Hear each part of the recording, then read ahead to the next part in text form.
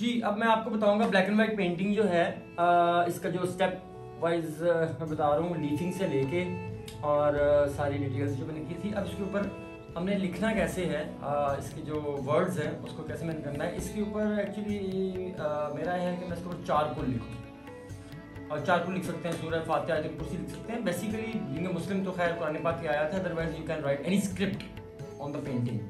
तो बिकॉज मैंने according to the plan इसके ऊपर चारकोल लिखने हैं, उसमें अब मैं लिखने लगा हूँ कुल औज़ु बिरब्बिन नास। ठीक है, तो यहाँ पे इस जगह मैं आपको लिख के दिखाऊँ।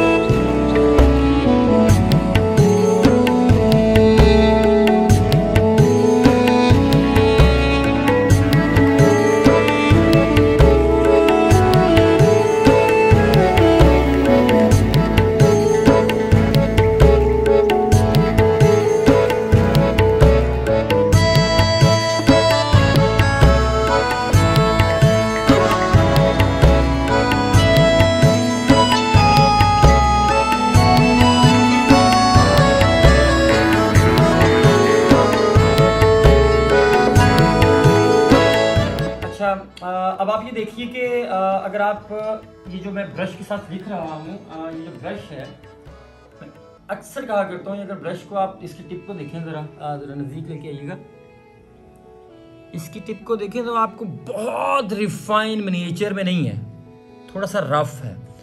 अच्छा, एक चीज़ होती है कि ये हम लोग अक्सर बात करते हैं, जैसे आप इसको देख रहे हैं, ये जो अल्फाज लिखे हुए हैं, आपको इसके अंदर ना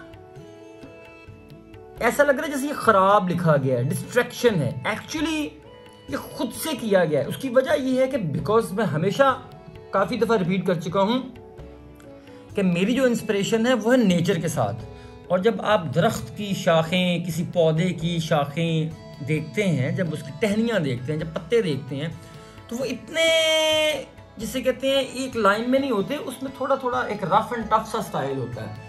तो इसी तरह जब पेंटिंग के अंदर जब इस तरह का थोड़ा सा रफ एंड टफ हल्का सा जब आप एक आर्ट का स्टाइल देते हैं, तो उसमें आपकी पेंटिंग बहुत एक ऑर्गेनिक फॉर्म में नजर आती है, रादर कि आपको एक बिल्कुल एक आर्टिफिशियल प्लास्टिक की बनी हुई चीज नजर आए। तो यही एक आर्टवर्क, एक पेंटिंग का यही एक उसका एक इम्तियाज होता है कि वो बहुत डिजिटलाइज चीज नहीं होती, बल्कि वो एक बड़ी एक नेचुरल फॉर्म में नजर आती है आपको। And that is my inspiration.